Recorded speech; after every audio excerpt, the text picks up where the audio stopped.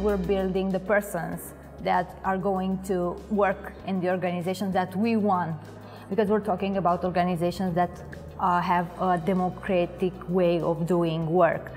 It's difficult to raise people in that mindset if they haven't been educated that way. So those organizations that are working in a democratic way, that have freedom at the center and people at center, they need to have persons that understand what freedom and responsibility means in the same context, and how to do their work, and how to collaborate with the others, and how to understand the others, and most of all, how to cope with everything that a human being is feeling.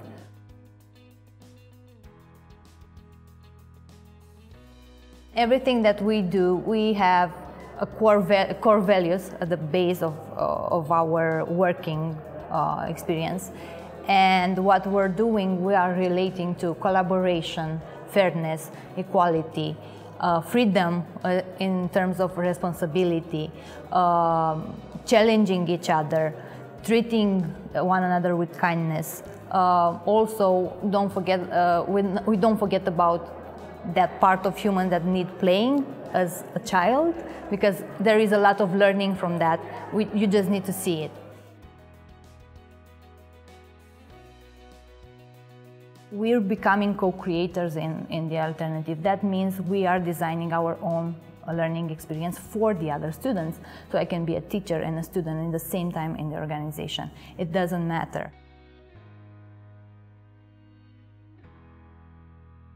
When you don't have people in the same place, it's harder to enable innovation.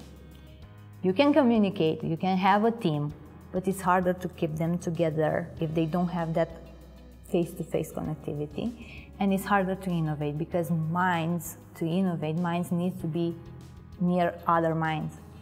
But work can be done like that. Work can be done like that with from time to time meeting each other in person. And that means that I can live a more fulfilling life because I'm not tied to a place, to a city, a home, or office space, whatever.